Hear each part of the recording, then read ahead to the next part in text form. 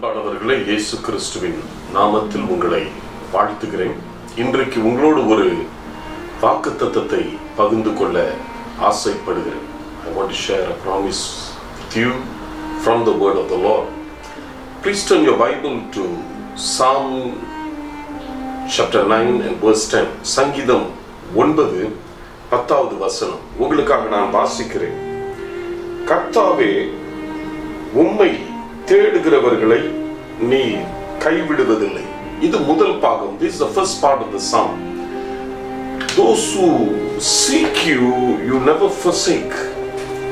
And that is a beautiful promise from the Lord himself. கர்த்தரை தேடுகிறவர்களை தேவன் கைவிடுவது கிடையாது. ஆண்டவர் நம்மை கைவிடுவதில்லை. அன்பானவர்களே, கர்த்தரை உண்மையோடு தேடுகிறவர்கள், உண்மையோடு அவரிடம் வந்து பேசுகிறவர்கள், அவரிடத்தில் ஜெபம் செய்கிறவர்கள், அவரை நேசிக்கிறவர்களை ஆண்டவர் ஒருபோதும் கைவிடுவதே கிடையாது.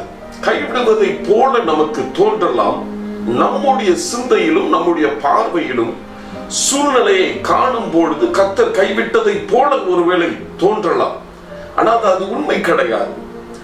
நாளடைவில் காலங்கள் சென்ற பிறகு ஒருவேளை உடனே இருக்கலாம், அல்லாவிட்டால் பிறகாக இருக்கலாம், நாம் உணர்ந்து கொள்வோம் தெய்வன் நம்மை கைவிட்டது விடுவதில்லை, கைவிட்டதும் இல்லை என்று. அடுத்த வசனம், அடுத்த பகுதி அந்த வசனத்தில் என்ன சொல்லுகிறது பாருங்கள். ஆதலால் உமது நாமத்தை அறிந்தவர்கள் உம்மை நம்பி இருப்பார்கள். Therefore those who know your name will trust in you. Why do they trust in the Lord? Because the Lord doesn't forsake those who look for him. ஏன் ஆண்டவரின் நாமத்தை அவர்கள் நம்புகிறார்கள்? ஒரே காரணம், கர்த்தர் அவர்களை கைவிடுவது கிடையாது. மற்ற எல்லா நாமங்கள், எல்லா மனிதர்கள், எல்லா ஜாதிகள், அரசாங்கங்கள், சங்கங்கள் அனைத்தும் நம்மை கைவிடுவதற்கு வாய்ப்பு உண்டு. நம்முடைய நண்பர்கள் நம்மை கைவிடுவதற்கு வாய்ப்பு உண்டு. நம்மை நேசிக்கிற உற்றார் உறவினர்கள் கைவிடுவதற்கு வாய்ப்பு உண்டு.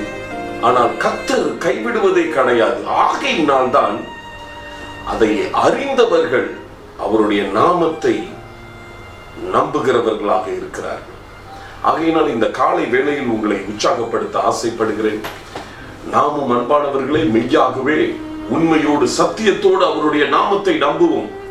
கர்த்தர் கைவிடுவது கிடையாது. சூழ்நிலை அதுக்கு ஏற்றதாக காணப்படாவிட்டாலும் ஒரு நாள் அறிவோம், மெய்யாகவே நாம் நம்பியிருந்த தெய்வன் நம்மை கைவிட்டதில்லை என்று. கர்த்தர் உங்களை ஆசீர்வதிப்பாராக. தொடர்ந்து தெய்வனை நம்பியிருங்கள், தெய்வனை சார்ந்திருங்கள். நீங்கள் நம்பியிருக்கிற தெய்வன் உங்களை கைவிட மாட்டார்.